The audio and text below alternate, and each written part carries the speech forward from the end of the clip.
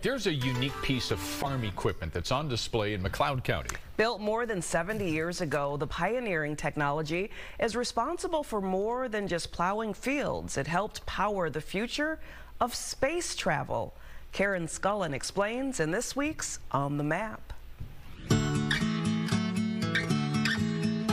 This isn't any old tractor just all polished up. It's an Allis-Chalmers Fuel cell tractor, and it's a one-of-a-kind prototype built in the 1950s. It ran on fuel cells, propane gas, hydrogen, and an electrical current produced electric to power the 20-horsepower electric motor. But it was far too expensive to use in mass production. But it did lead to the company producing a bunch of products, including fuel cells for NASA's space program. The Apollo, the Shuttle, the Mercedes-Benz all used the technology. It's believed 2 of the fuel cells were taken from this tractor and actually used by NASA. The fuel cell tractor was donated to the Smithsonian, but it's currently on loan right here at the McCloud County Historical Museum, so you can check it out.